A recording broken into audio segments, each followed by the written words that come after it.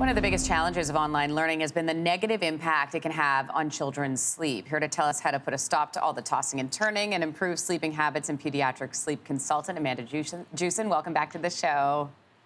Good morning. How are you? I'm very well. I hope you're doing well as well. What impact does screen time have on sleep for our children? Well, look, they are not moving the same way they used to. They're not getting outside. We're not moving the same way. They're not running around like crazy people on the blacktop. So they're really, there's so much energy, not to mention the mental energy that they are not exuding. They're not having that fight with Susie next to them. They can't problem solve. So what they do is they bring all of that energy back to bed, and they're crazy people.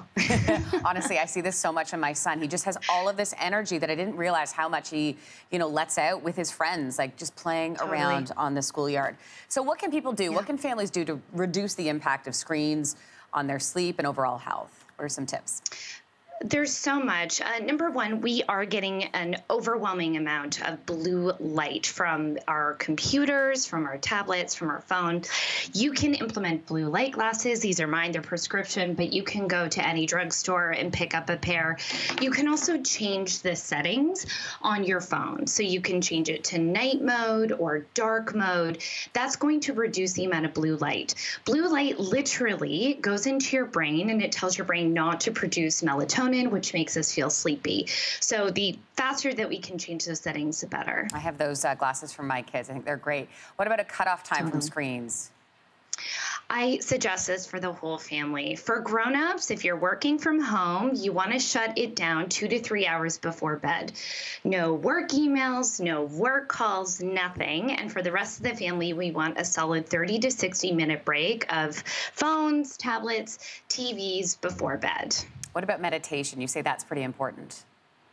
It is. So meditation is sort of like something that's preventative. If you can give yourself 5 to 10 minutes at a time to relax, go inward, it actually builds some capacity later on. It allows us to reduce stress, and it can help us when we're feeling less stress and our cortisol levels are down, we sleep better at night.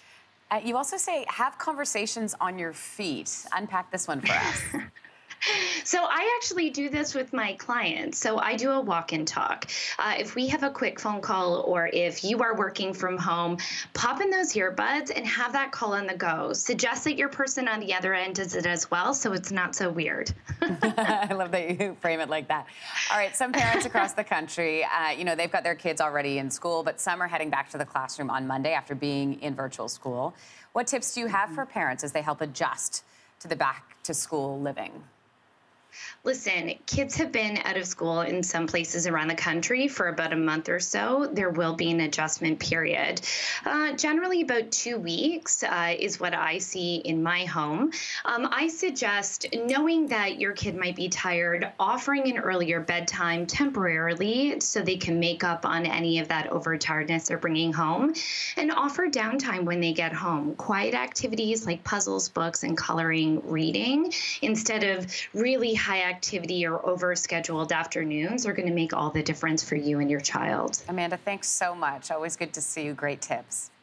My pleasure. Thank you. All right, take care. Hey, thanks for watching. If you liked this, be sure to subscribe here, or you can check out more Your Morning videos right here.